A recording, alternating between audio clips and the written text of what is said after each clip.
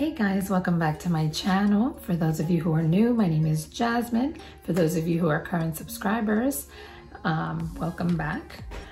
In today's video, I will be replacing my fan filter for my RICOH Ri1000 DTG printer. So if you're interested in seeing how I do this, then please keep watching.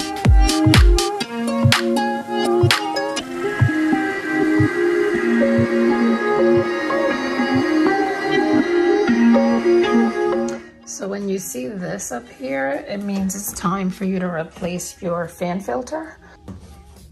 So this right here is the top of the printer, and this little slot right here is where you're gonna replace your fan filter from. So there's two knobs back here that you're gonna undo. So you're gonna twist those.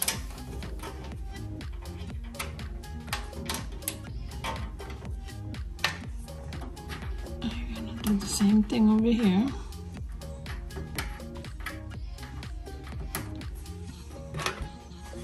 And then what you're gonna do is you're gonna lift it up and take it out. These are the two fan filters that you're gonna replace. So you do the same thing, you take the little knobs out.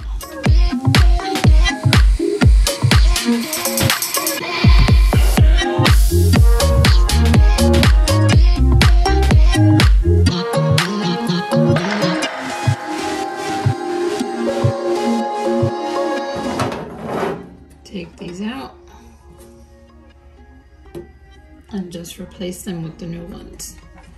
So I actually get these also from Garment Printer Ink. If you're not familiar with them, if you go to garmentprinterinc.com, when you check out, if you use code CreativeJasDesigns, you'll get 10% off your purchase. So I got a discount code to use for you guys if you guys decide to use them. This is where I buy my fan filters from. So then the same thing. You put it back inside.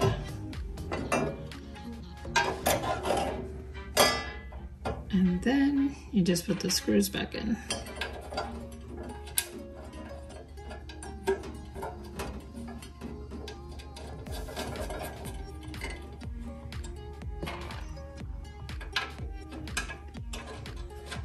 Pretty easy to do, not hard at all. My husband had changed them for me the first 2 times, and then I just decided to do it myself because it's pretty easy. But yeah, the more you use it, the more frequent you're gonna have to change it.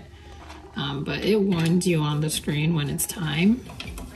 But as soon as it starts warning you, you definitely wanna make sure you change it.